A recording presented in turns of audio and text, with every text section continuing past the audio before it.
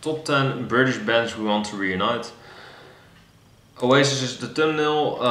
Yeah, I would love an Oasis reunion, but you know, I have to be honest here. As much as I love Oasis and as much as I am a fan of Oasis, Oasis have passed their prime a long time ago, like since the 90s. So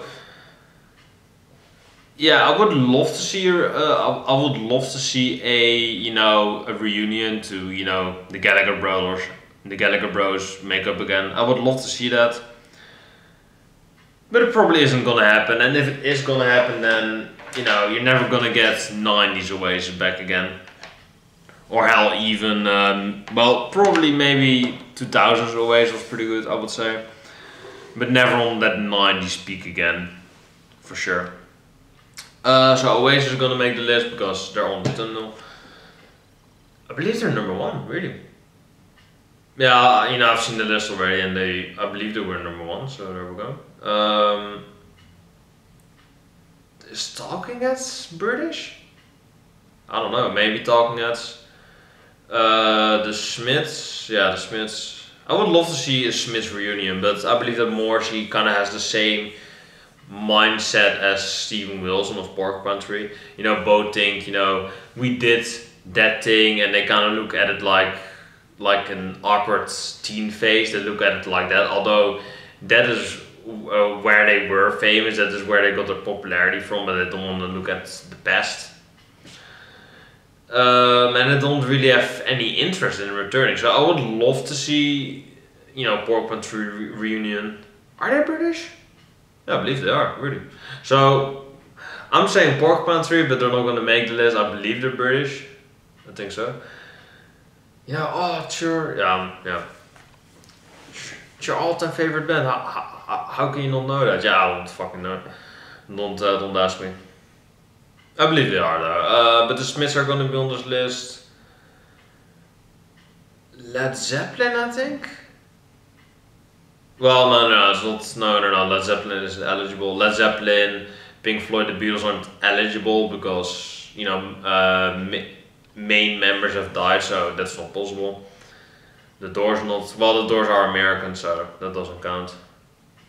Yeah, but bands like that, I can't really think of anything. But if I see the list, and I will be like, oh yeah, there we go.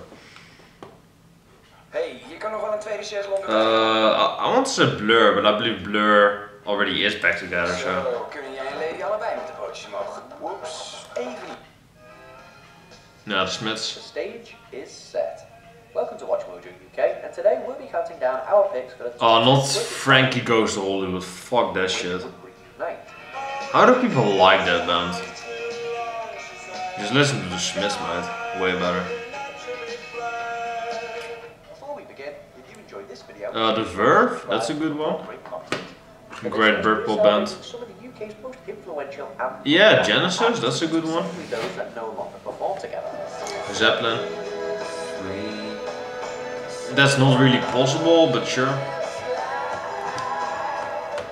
While we're not including bands whose frontmen have unfortunately passed away, No. such as the Beatles or the Clash, a reunion of some kind is a possibility The Police. for all of today's entries, even if it does seem unlikely. Is the Police British? They don't really sound British to me, but they probably are.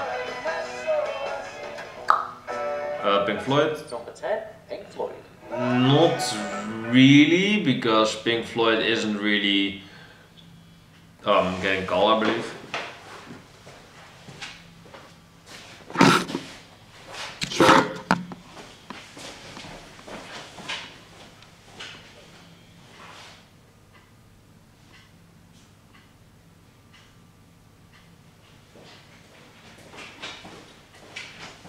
Yeah, I'm putting my phone out because it's kind of bothered me.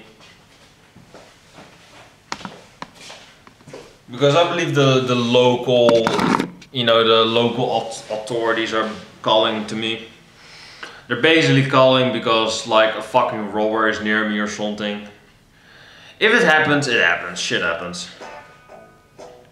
It's like an automatic call, it's really annoying. Just everybody gets a call, if you want it or not. Their record-breaking Dark Side of the Moon album, Pink Floyd reunion tour would surely trigger astronomical ticket sales and massive hype.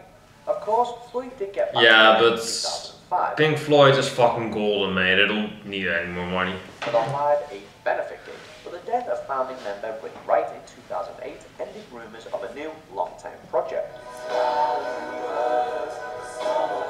Rest in peace.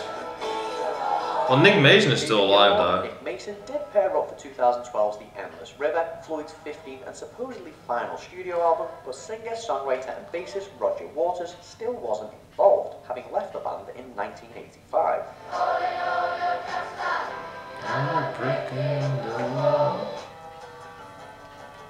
Number 9, The Verve. Oh, the Verve. Having seen their stock steadily rise throughout the 90s, The Verve's commercial high point came in 1997 with the celebrated album Urban Hymns. Featuring seminal tracks including Bittersweet Symphony and The Drugs Don't Work, become one of the best-selling records in British music history. It's a bittersweet. It's not an original song, but it is great though. It's a great song. But 2 short years later, and the band parted ways, citing all manner of personal and creative differences. There was a 4th album tour in 2007, including a splurge of festival appearances in 2008, but nothing since. Here's hoping Richard Ashcroft and co can bury the hatchet soon. That's a banging chick right there. Well, I do know how to pick their fucking music video members. They know how to make their music videos. This is a terrible band, not the Verve, but this one. Fuck's sake. Number 8, Frankie Goes to Hollywood. A chart It sensation when they never first sounded like rock to me. It sounds like kind of synthy new wave garbage. in the UK. Not to say that new wave is garbage, but it just sounds terrible. Frankie Goes to Hollywood scored 3 number 1s with their first Frankie, singles, that is. and those songs are still the band's signature numbers. However, their time at the top was short-lived, splitting up shortly after touring with just their 2nd album in 1986.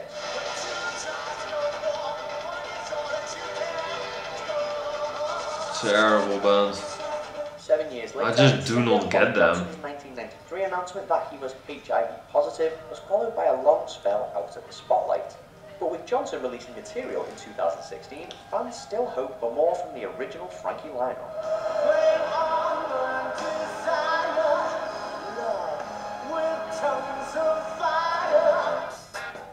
The Police. Number 7, The Police. That would be good though. That would be a good reunion. Releasing 5 albums between 1976 and 1983, The Police led a new wave of British music that quickly conquered mainstream charts around the world. But synchronicity seems a long time ago now, and fans have long called for Sting, Andy Summers and Stuart Copeland to give it another go.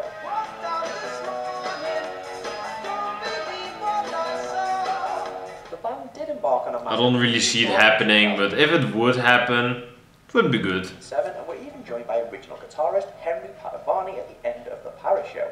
However, news of new music has been virtually non-existent, despite that tour earning more than $350 million.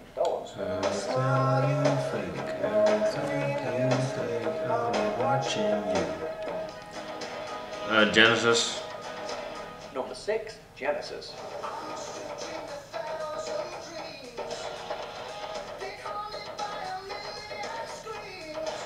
To a band which has undergone various personal changes throughout its history and has routinely redefined its sound, style and genre, Genesis were founded in 1967 with Peter Gabriel at the helm. However, the band's best commercial figures were posted in the mid-80s with Phil Collins as the frontman.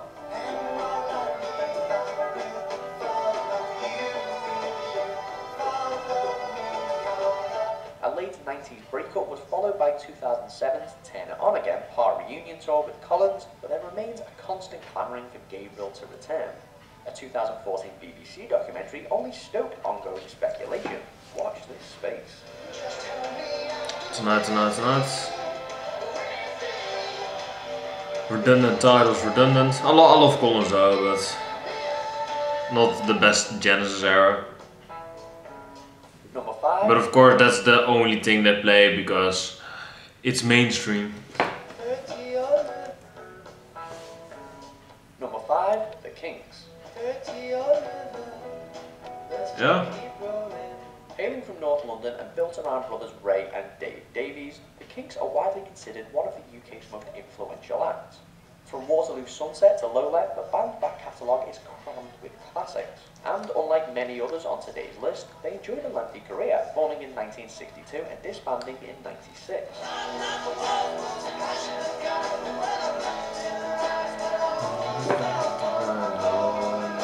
While stories of a turbulent relationship between Ray and Dave seem to scupper most reunion rumours in the 2000s, the pair have since seemed on better terms, prompting us all to firmly cross our fingers.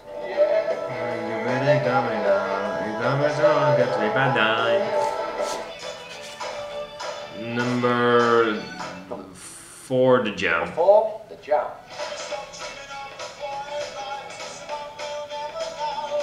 When The Jam split in 1982, the move surprised both fans and band members. While bassist Bruce Foxton and drummer Rick Buckler had wanted to continue, Paul Weller walked away, having released 6 albums in 5 years. The move triggered animosity within the group, with Weller and Foxton reportedly not speaking for almost 20 years afterwards. Weller went on to form the Style Council, who might have made this countdown themselves, and has continually denied rumours of another Jam record. He says reunions are sad, but we reckon fans would disagree.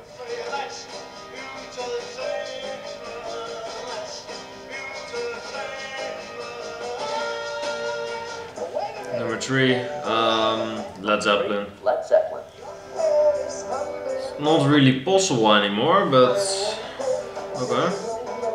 A definitive band for 70s rock music and a group whose influence can still be heard in today's rock charts, Led Zeppelin were pioneers of their craft. But their original run came to a tragic end in September 1980 when drummer John Bonham passed away. Bonham's death prompted an immediate and unanimous decision to disband Led Zeppelin, although one-off reunion shows have happened since. Yeah, but it was never the same though. A 2007 gig at the O2 inspired unprecedented demand for tickets online, with a reported 20 million requests recorded. Any future tour is sure to sell out in seconds. Yep. Immigrant Song, really WatchMojo. It's like the biggest hit of all love. How do you mess that up?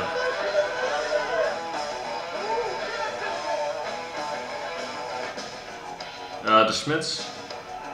Yes. Number 2, The Smiths.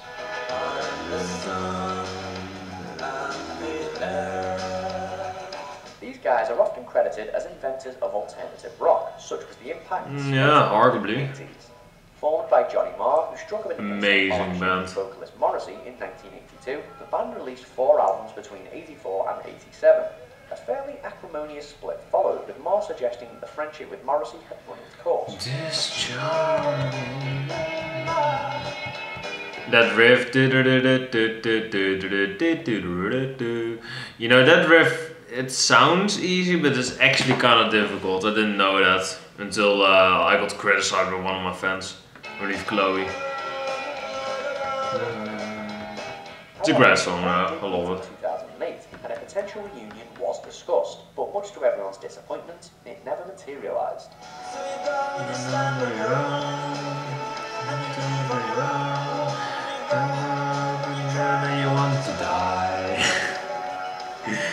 That is a typical Smiths lyric there, right there.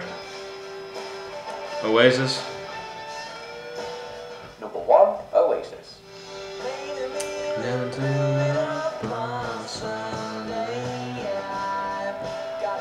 I think this is the first time they play something from Beer now. There are a few relationships. I would love to see more of that though.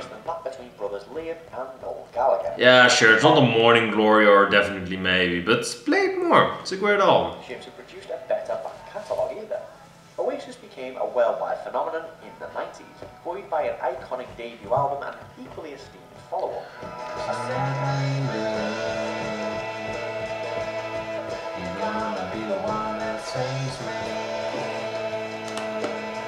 But stories of unrest behind the scenes continually emerged until until Noel quit the band in 2009. Since then, rumours of reconciliation have seemed constant, but Liam and Noel remain adamant that a reunion will never happen. Regardless, we're holding out for a change of heart. I would love to see it though, but it's just not gonna materialize into something good. I just know it. You know, Liam is not really the singer that he once was, and Noel's songwriting it's pretty good now again, you know, with the solo stuff, but it's not what it used to be. I have to agree there. Or I have to say that.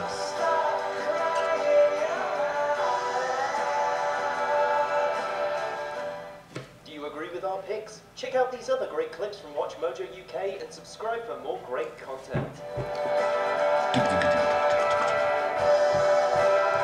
Fantastic song. Still crying your heart out. Most people, yeah, you know, most people say that, oh, it's the best, you know, post-90s Oasis song. I guess. It's a great song though, I love it. But I love most of Oasis songs though.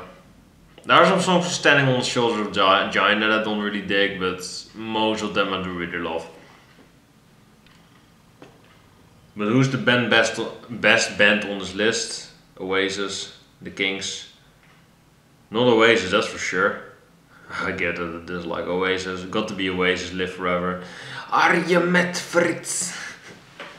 No one wants a Frankie Goes Away reunion, Jesus Christ. Thank you.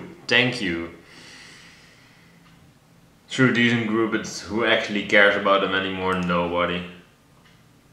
So sad that Oasis isn't Live Forever. Just 2 years. What? How do people in England greet their sisters? Oasis. Oasis? You should probably spell it out a bit more different, but yeah, you get it. That's pretty funny. Stop. Please, can you do Best Worst UK Eurovision entries video? The Stone Roses should have been on this list. Oh yes, the Stone Roses. I love it. And you know, if there were no Stone Roses, you wouldn't have Oasis. So you know, I fucking love the Stone Roses for that fact, and I just love them in general. The debut album is just one of my all-time favorites. Pink Floyd could have been higher. Pink Floyd, I don't really get why they're on the list. You know, don't get me wrong, Pink Floyd is one of my all-time favorites, and Led Zeppelin too. But you just said, you know, oh, we cannot include bands that have, you know, 1 or 2 members lost or, you know, deceased. But yes, Pink Floyd and Led Zeppelin are on the list. What? I don't get that, but sure. The Smiths should have been number 1. Well, the Smiths are Oasis. They're both amazing. I both love them. I think Oasis are incredibly overrated. It doesn't help that both the Gallagher brothers are complete cunts as well. It is kind of true though. I mean, I do love the band, but I cannot deny that they're both assholes and that the band is kind of overrated. But I do love it. I do love the Oasis. I would certainly say that the Specials deserve a spot here. Oh, the Specials are, I believe, a ska band. Sure. The Beatles, but does it work with just 2 members left? No. I mean, they have tried it, you know, yeah, you know, Paul McCartney and Wing, or Paul McCartney and Wing, just Paul McCartney in general. I believe Wings isn't all the thing anymore either, so there we go. And Dubs. Away ahead of Pink Floyd, Led Zeppelin, The Smiths, The Kinks, The Police, WatchMojo UK is worse than their main channel. There's a high chance and expectation of them getting back together because the Gallagher brothers are still young enough to form Oasis compared to the other bands. That's fair, you know, it's not saying that Oasis is better than all of those bands, but they're saying that Oasis is most likely to get back together. Yeah. The Smiths is very unlikely, but they're still kinda young, so sure. Oasis over the Kinks. Yep, live with it. I actually do prefer Oasis over the Kinks, honestly. I never really got the Kinks. I do like them, but I never got them. Joy Division. That's not really possible, but sure. Flying to Learn, or yeah, that's his name. Can't do Joy Division as Ian Curtis died. But I wish Curtis was still alive. The band had so much potential. It was a joke, my good man. Yeah, I mean, if you want a Joy Division reunion, but that's not possible, so just listen to New Order. You know, that's the best thing besides Joy Division. Thank you for putting the Kinks on here. Number 1 and 2 should have been swapped. That's fair. Oasis, haha, a crap Beatles tribute band with zero talent, and the famous Twat Brothers. Today is gonna be the day that I hope to get the top 10 anime deaths part 2. One Direction should have been number 1. I can't wait for them to come back though. I would love the Verve and Oasis to come back. What? One Direction, what a joke. What about Blur? Blur still together, I believe, so still like it either way, you know, because of the Blur mention. You shouldn't be ashamed of yourself for putting Oasis in front of the Smiths. Shaking my head. Yeah, deal with it. Out there is someone else who's equally big fan of Oasis as I am. Live forever. Absolutely hate Oasis, boring cunts. The Smiths should have been number 1. But with that being said, I don't think Morrissey would work well in the band again. I don't think so. You know, it's just very unlikely that the Smiths will ever reform. And Oasis, you know, they're still pretty young. And, well, the Gallaghers do hate each other, but maybe. You know, they're the band that's most likely to get back together. And even they say it's not gonna happen. Or, well, Liam wants to do it. Liam wants to reform Oasis, but Noel doesn't really want it. Or they're both kind of skeptical about it. Liam wants it, but Noel does it too, but he doesn't really want to. He doesn't. The reason is he doesn't want to see Liam. I get that. Liam is a cunt. You're a cunt yourself, Noel, but Liam is, or in my opinion, a bigger cunt. But we're kind of comparing dick size to each other now, so I'm gonna end it there. So thank you for watching this video. Let me know what you think about the list in the comments down below. Like, comment, subscribe to the channel for more videos later. But let me know what you think about it. What do you want to see in an upcoming video? Do you agree with the video? Do you think one band should have been on there, or one or two bands should have been off the list? Let me know in the comments down below, and I will see you guys in the next video. God bless you, take care, and peace.